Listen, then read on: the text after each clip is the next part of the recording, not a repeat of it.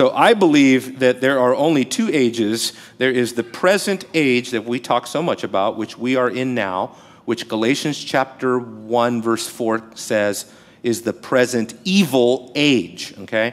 And then there is only an age to come, right? Which that, when it speaks of those categories, present and age to come is speaking about the heavenly state. And so these two ages, therefore, eliminate this idea of a kind of a partial age, okay? That I believe both premillennialism and postmillennialism commit the error of believing in a third category of a partially renewed age and still a partial present evil age. And so I think that's the scheme that you have with pre- and postmillennialism. Now, you take this whole chart and you put it in different places.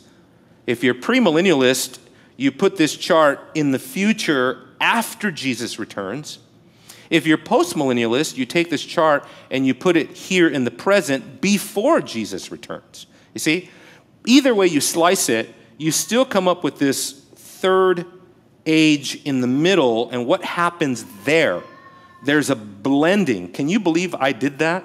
I got that blending technique and everything, man. Come on now. Thank you for the applause. But you see what I'm saying? There is a mixture of both the present evil age and a mixture of the age to come.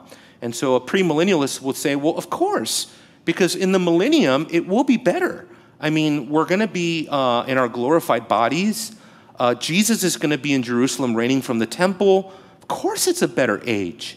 But you still have this thorny theological problem that in that millennial scheme, you have sinful people walking around still. You're still heading towards an end-time war, cataclysmic war that Revelation 20 identifies as Gog and Magog. And so it's not much of a great age to come because you still have sin. I would say in some ways it's worse. Can you think about it? I mean, think about it right now. When you sin, it should grieve your heart, correct? It should grieve us to know, man, we sin and we disappointed God and we were displeasing to God and we violated his law and how can I do that, right? And David said, against you, O Lord, and only you have I sinned and done this evil in your sight, right?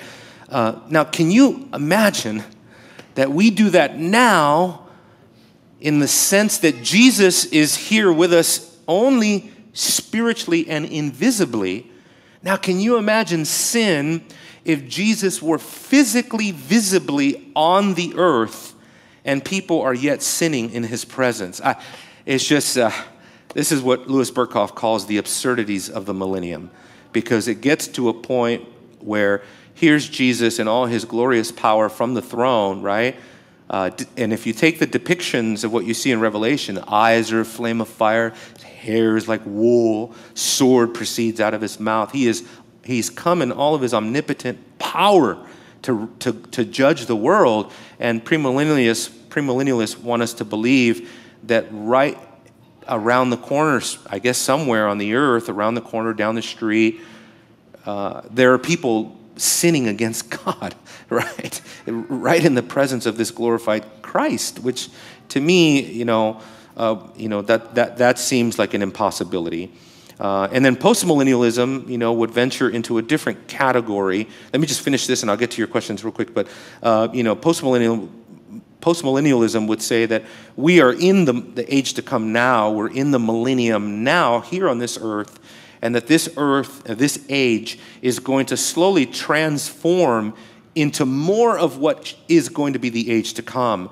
And so slowly but surely, things like sin will be reduced, righteousness will be escalated, the nations will be converted, the law of God will take dominion over all the governments of the planet, okay? And this is before Jesus returns. And so, again, what they're saying is that at some point, we don't know maybe for how long, but there will be a duration of church history where we're kind of no longer in the present evil age, but we're more in the age to come. Some postmillennialists even talk about a literal transformation of nature, right? Where we will live longer, animals will not be hostile to us. We'll kind of go back to almost an Edenic time, okay? And that's because righteousness has increased, the law of God has taken over, and as righteousness increases, well then so should the blessings of God in our lives by way of longevity and peace and righteousness and hostility in the created order. The creation itself will be somewhat more subdued. So again, I think postmillennialism, though it's better than premillennialism in several instances, still commits the same fallacy of this intermingled age. So let me just say a word here about, no, that's a different slide. Let me just say a word here about realized eschatology, because this is, so for premillennialism, they would deny realized eschatology. A true premillennialist would tell you the kingdom of God is not here right now. The kingdom of God is strictly reserved for the millennium in the future, after Jesus returns.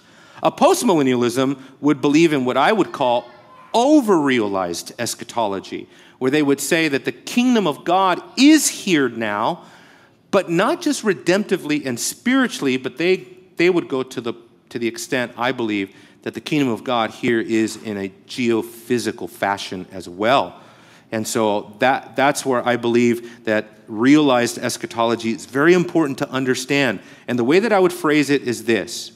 When it comes to realized eschatology, that eschatology is rooted in your union with Christ. It resides in union with Christ. And here's the point of realized eschatology. Ready?